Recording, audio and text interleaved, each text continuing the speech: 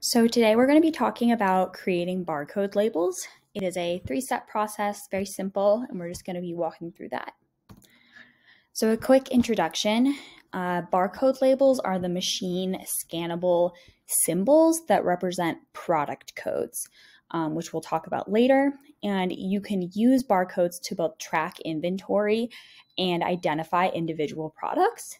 So what that looks like is a associate or yourself is scanning in products, and your inventory through your point of sale system is automatically updating and letting you know how the levels are changing and how that product is performing. And then you can also scan a barcode and just pull up an individual product page where it'll have the sizing information and a product description and other things like that. So moving on. Step 1 for creating your barcode is going to be creating a product code. And the product codes are numeric and symbolic sequences that you assign to your merchandise. Typically, there are 2 main types of product codes.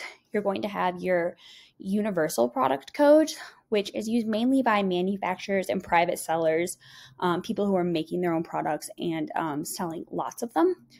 And how that works is you create a product and then you contact GS1, Global Standard 1, and they are just a standardizing agency that will get you a standardized barcode that you can use you have to have it to sell that product on Amazon or for looking up that product online, things like that. They do cost money. Universal product codes are going to be $250 for 10 codes. But the idea is that you should be creating those in bulk. So those 10 codes are going to be on lots of different products or lots of the same product. And then there are SKUs or stock keeping units, and these are numeric sequences that you create yourself. They're custom. They can be random, or you can customize them to the products you have. So let's say you have a department store. Everything in the women's section, the first number of the code would be 1, men's section 2, kids section 3, and so on. You could make it make sense for your inventory, and this is free. Creating your own product codes is free. You just take those, input them into your computer, and go from there.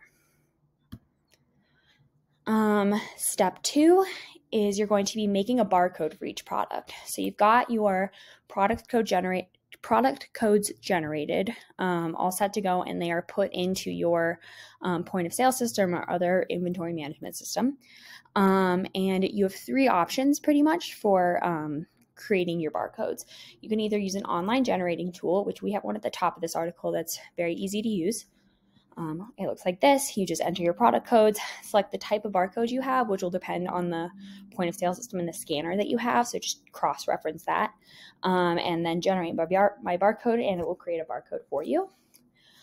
Your next option is if you're using a point of sale system like Square for retail. Once you have put in your product codes, there will already be a generated corresponding barcode for that product that you can print from your point of sale system.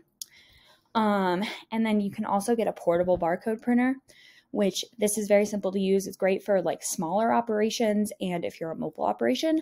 And you can just put in your product code and it will print it right there from the printer, the little label maker, I guess. So moving on to step 3. This is the printing step. This is the easiest part. You just have to decide which printer you're going to use, and then be sure you get the right kind of paper and have the right settings set up on your printer. And we go through more of that in the article. So you're going to have either a laser or inkjet printer, and you can just create your barcodes, generate them into a document or a PDF, and then print them. Then there are thermal label printers, which they don't use ink. They use heat to create a ribbon of pigment on the paper that you're using. And so that's great if you're printing in bulk. You'll never have to worry about running out of ink. Or you can use an online label source like Online Labels, where you can order your labels online and they will send and print them to you. So get generating and enjoy having a great inventory management process.